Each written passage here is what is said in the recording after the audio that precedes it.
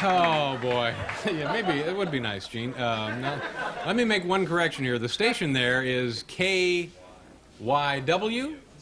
Thank you. KYW. We're proud to have those folks with us now on the fine lineup of NBC stations. Thank you very much. Gene Autry handing me a tissue, ladies and gentlemen. My next guest is a classic example of the American dream come true. As I mentioned earlier, a poor boy from Texas, he became a huge international star, appearing in 93 motion pictures and selling millions and millions of records. He now owns one of the best teams in baseball, the dreaded California Angels, and looks like there could be a World Series in their future. We're delighted that Mr. Autry could be with us here tonight. Please welcome Gene Autry, ladies and gentlemen.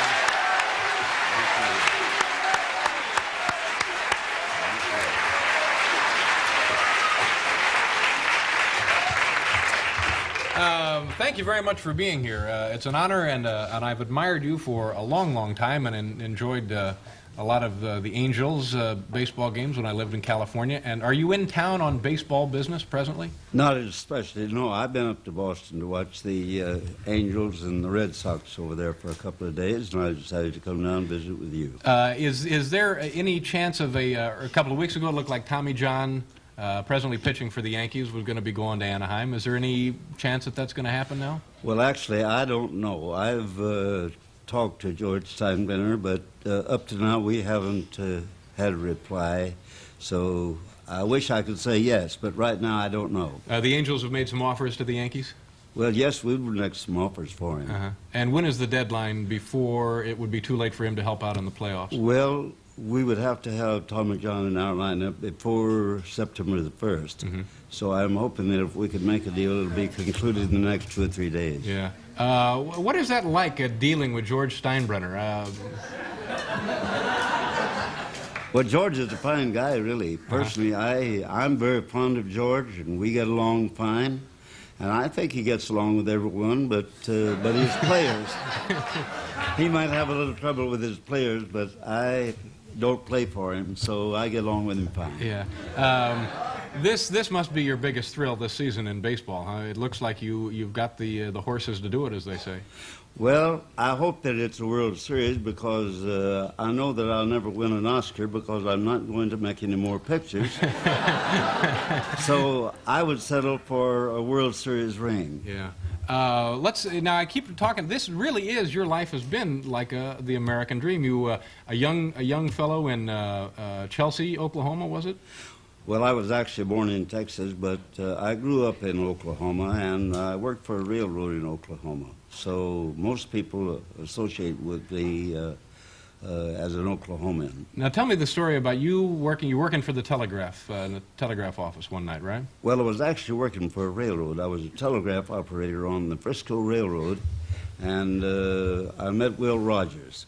And he heard me sing and encouraged me to try out for records and radio, and I always gave Will Rogers credit for giving me a little bit of a boost when I needed it. And shortly thereafter you went to New York City to become a singing cowboy? No, not exactly, David.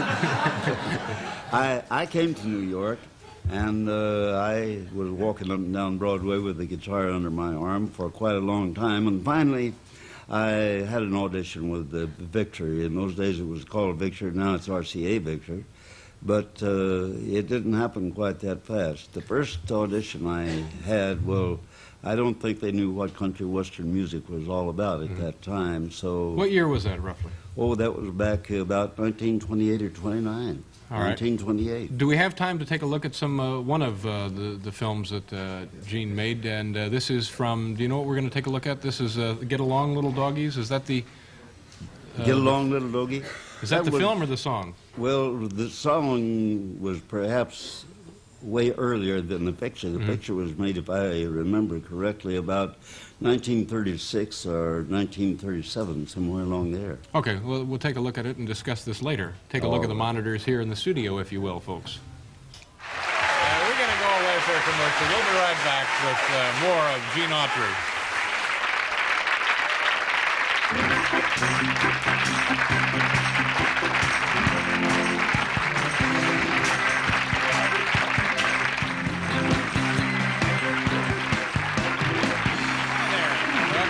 show. Gene Autry is with us. Were you the first singing cowboy? Well, I'm afraid I was. John Wayne made a picture a number of years ago, and one of the Sons of the Pioneers dubbed in the voice for him. And one time, why it was very funny, he said, "You know, Gene, if I could have played a guitar a little bit, and maybe I carried a tune, I might have been the first singing cowboy, and you wouldn't have been here at all." And I said, "Well, Duke, it was not my fine singing that really put me over. It was my outstanding acting that did all that." Now, I know one time in your career you held out you went on strike, didn't you? Yes, I went on strike. What was the issue there? Well, that was way back in about 1937, I guess, and I had been voted the #1 Western star in pictures, and #4 overall. Gable was first, Mickey Rooney, and one other, and I was 4th. So I thought I was entitled to more money, and so I went on a strike. So don't tell these ball players That's about what I that. was getting to. You understand that leverage pretty good then, don't you? Oh, I understand what they're talking about, yes. Now, what did the movie company that you were with at the time, how did they respond to that? Well, they finally gave me a raise and changed my contract, and I stayed there for another 15 years. Did Roy Rogers have anything to do at this time with that? Was he involved in that transaction at all? No, he really wasn't. He was under contract at that time to Republic Pictures, but he didn't have anything to do with my going on strike or anything like that. In fact, years later, I think he had quite a lot of trouble negotiating his own contract. Yeah. These movies, and then the ones that Roy Rogers used to make, they were contemporary, weren't they? They were pretty much of the era. Pretty much so. In fact, I went into the Air Force in 1942, and Roy came along, and more or less the studio used the same format for Roy Rogers that they had used for me, and they kept it going for the balance of his contract at Republic and also for the balance of mine. However, after the war, why, I formed my own company, and I left Republic Pictures, but Roy stayed on.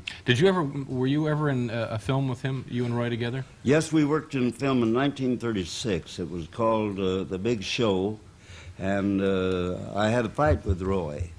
And believe it or not, I licked him. I won the fight. Now, this was a fight in the film. That's correct. Yeah. How about John Wayne? Did you ever make a film with him? I worked with John Wayne in one film it was called Wide Wide World. And John Ford directed the film, and he had all of the cowboys at that time, past and the present, and he had clips of Hoot Gibson, Buck Jones, Ken Maynard, Tom Mix, myself, John Wayne, and Gary Cooper was in it. And that's the only time I ever worked with Duke. However, Wayne and I worked at the same studio for 12 years. Was he friendly, nice, likable guy? Very, very fine. Duke and I were the very best of friends. Yeah. A wonderful fellow. And in addition to all of these motion pictures, you sold millions and millions of records. Was it Rudolph the Red-Nosed Reindeer that sold how many? Rudolph the Red-Nosed Reindeer was the biggest record I ever made, and it was the biggest one on the Columbia label. So far, it's sold over 12 million records. 12 million. We have to pause for station identification. We'll be back with Mr. Gene Autry.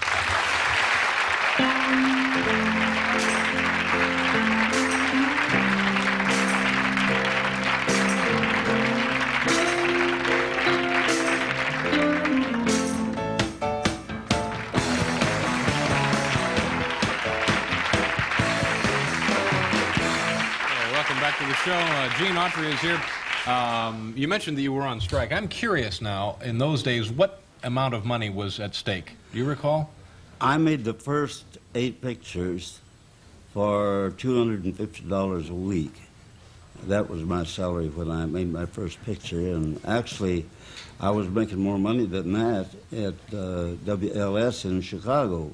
but I was willing to go out and make pictures for that salary. And do you know what you were holding out to be jumped up to from the $250 a week? Well, when I finally settled, they started paying me by the picture and not on a weekly salary.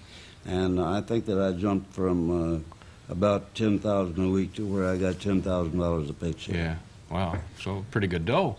Well, that was back in those days, Sure. yes, that was a lot of money. And you invested it wisely. You now own most of Southern California. Just you own hotels, radio, TV, Major League Baseball, and I want to find out how you went about acquiring the Angels. But we have some more footage of Mr. Gene Autry, and we'll take a look at that. Sure, let's just take a look at that now. And this will be from. Do we know what film this is from? Don't know. We don't know yet. We'll find out.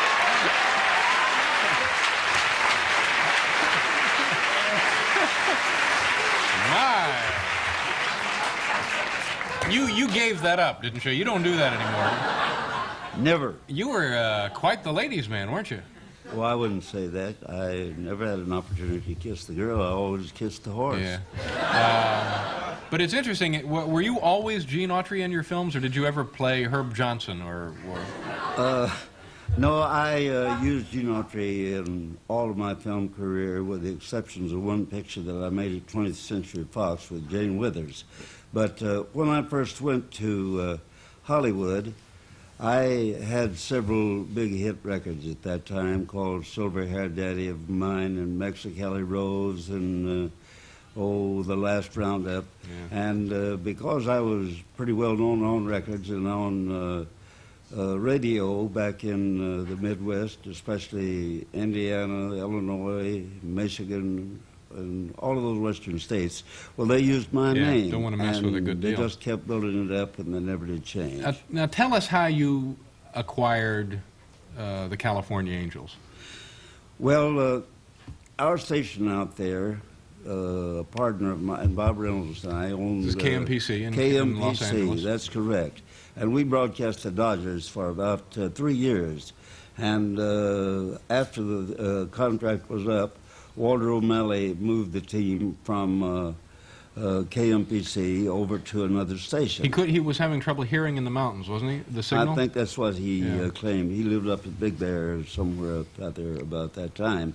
And we were known as a sports station. We broadcast the Rams and UCLA football, UCLA basketball, and was really a sports station. And of course, when we lost the Dodgers, we felt that we had to have a Major League Baseball club. So the American League was expanding to 10 clubs, and Los Angeles was going to be one of them. So we went in and talked to Hank Greenberg. I thought he was going to get the franchise at that time, about broadcasting their games. And he pulled out of the bidding for the Angels Ball Club, and Bob Reynolds and myself went to the president of the American League and put in our application for it, and we got it. And you were bidding against Charlie Finley, who later got the Kansas City franchise, That's right? absolutely correct. You're right up to date on all of that stuff, believe me. Now, quickly, Gene, does it look like you're going to get Tommy John or not? Are you optimistic about that or not? I wish I could tell you yes, but I don't know. You don't really. know. I'll tell you what I will do, though. I'll let you know in 24 hours. Okay. Gene will be back here tomorrow night with the announcement we've all been waiting for. It was a pleasure meeting you. Thank you very much. Good luck with your baseball team. Good luck with everything. Gene Autry. We'll be back with wilderness survivalist Tom Brown, Jr.